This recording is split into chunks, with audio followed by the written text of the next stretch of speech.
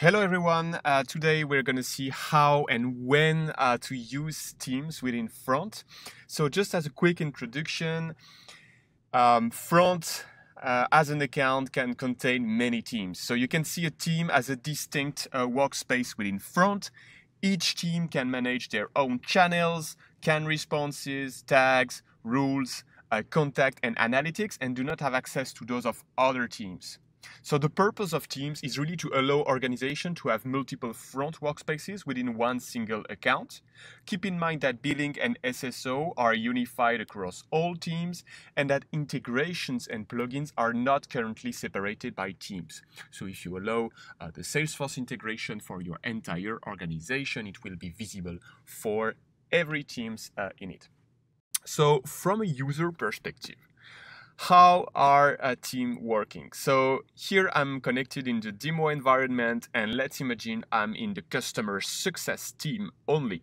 Okay, you can belong to two teams if you want, but let's imagine I'm here in the customer success team. I'm gonna have access only to the messages and resources of this specific team.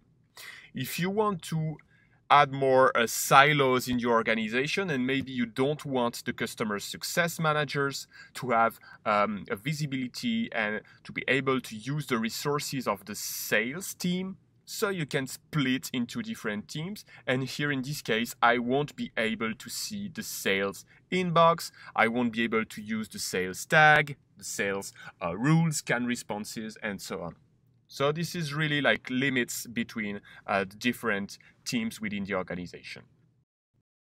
From an administration perspective, this is really important to have in mind the different accesses. Regular users are only able to access to their own individual inbox, of course, and also to the shared inboxes of their team or teams if they belong to different teams. The admins here are really key. We have team admins and company admins. I'm going to start with the team admin. So the team admin can manage the resources within Front, but for his team only. So if I'm a team admin for the customer success team, then I'm going to be able to invite teammates in my team only, connect inboxes in my team only, and create rules, responses, signatures, tags, roles that will impact only my team. I cannot create anything for the sales team, for instance, or for any other team. The company admins are more powerful, if I can say so. They can do anything they want. So basically, you might want someone from your IT department to be company admin, because the company admin will be able to manage the entire organization, so all the teams, all the teammates. They can provision or delete users for everyone. They can handle integrations, billing, deliverability, and so on. But they can also create company rules that will impact not only one team, but potentially every team in the organization.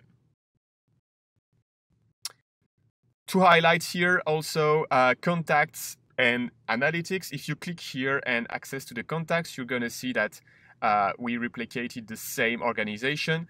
Each team has their own contact base. So for privacy and confidentiality reasons, you might don't want the contacts of one team to be shared with another team. So in this case, the team will help you once again to create silos between the contact databases. And in this case, the customer success contact database won't be accessible by other teams. You have also impact of the teams in the analytics, because in the analytics, you will only be able to create reports on your own team performance. You cannot see the performance of other teams, and the other teams cannot see your performance. This also impacts business hours that you can create to monitor only what's happening during the business hours. It applies only to your team. So you cannot set up business hours for other teams. And this is one of the reasons you might want to use Teams. If the sales team doesn't work on the same business hours than the support team maybe, then you want to have two different teams and two different business hours to compute the data. Finally, Front is a collaboration tool. So having team doesn't mean that you cannot collaborate at all. If I'm customer success manager and I want someone from the sales team to help me, I can still @mention someone from the sales team. Let's take Pierre in this case. But if I add Pierre to the conversation here, Pierre will be able to see the content of this conversation, to see the previous messages and so on. Pierre will be able to reply to my comment, but Pierre won't be able to reply to the original message here from the team address. He will only be able to reply with his individual email address if he has connected to Front. Please have in mind also that the tags are team resources. So if I have one tag apply to the conversation here, and this is a customer success team tag, Pierre, as a sales member, won't be able to edit this tag, to delete it, or to change anything here. I hope it was useful. Please ask your customer success manager if you have any other questions. Thank you.